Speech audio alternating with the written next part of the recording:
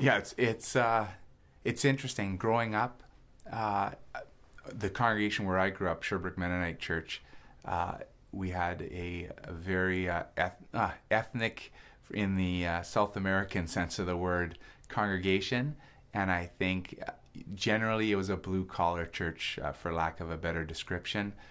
People who are used to working with their hands and using their physical bodies, and I think at the time then the programs, even the messages coming from the pulpit, were geared toward that, and were, for lack of a better word, quite simple or simplified, and I think as the next generation grew up and was becoming more educated, I think there was a certain restlessness that came from the pews in terms of wanting to be challenged, more intellectual, and wanted to maybe have a more of a theological debate on things, and so some issues at which once had been black and white were suddenly becoming a colorful shade of gray, and which in some for some may have become overly complex, and it maybe stirred up some difficult feelings. But growing up with that shift, for me it was a great challenge, because it allowed us to be relevant in our discussions and ask those tough questions and feel like it was a safe place to ask those questions. And we noticed that whenever one of the pastors would move on, the pastoral search committee was focused on finding somebody to come into the pulpit that would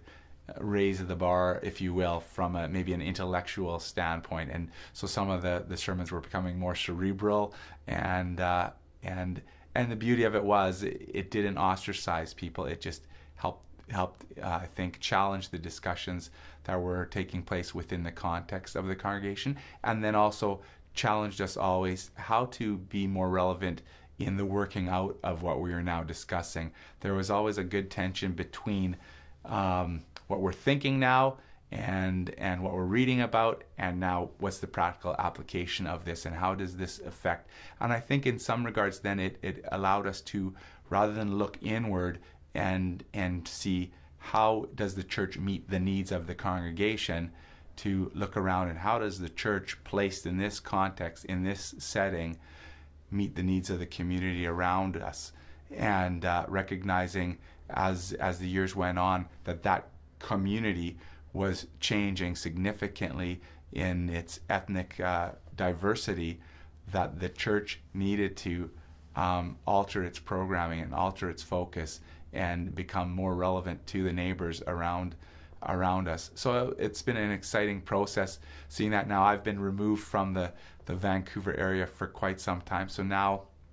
how does that apply to our work at camp? I think for us the challenge is to see camp ministry as a viable option to our many ethnic, like the different ethnic backgrounds from our congregations, recognizing that even the word camp has a different connotation for different backgrounds, and realizing, okay, how do the values that we espouse for Camp Squia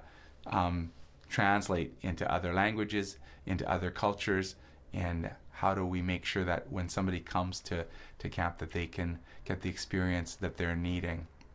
I think MCPC is working hard at making sure we're culturally relevant, and a lot of that comes with the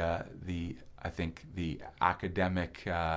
influence in our members. I think our committees in the various ministries of the conference are finding different professionals influencing those committees, and so I think we're becoming sharper in that regards, and yet at the same time we recognize the value of every participant and the strengths in areas that those who have maybe given up the opportunity to challenge their minds in a higher setting can serve in so many other practical ways as well. And I think our conference does a good job of blending the two and embracing all things.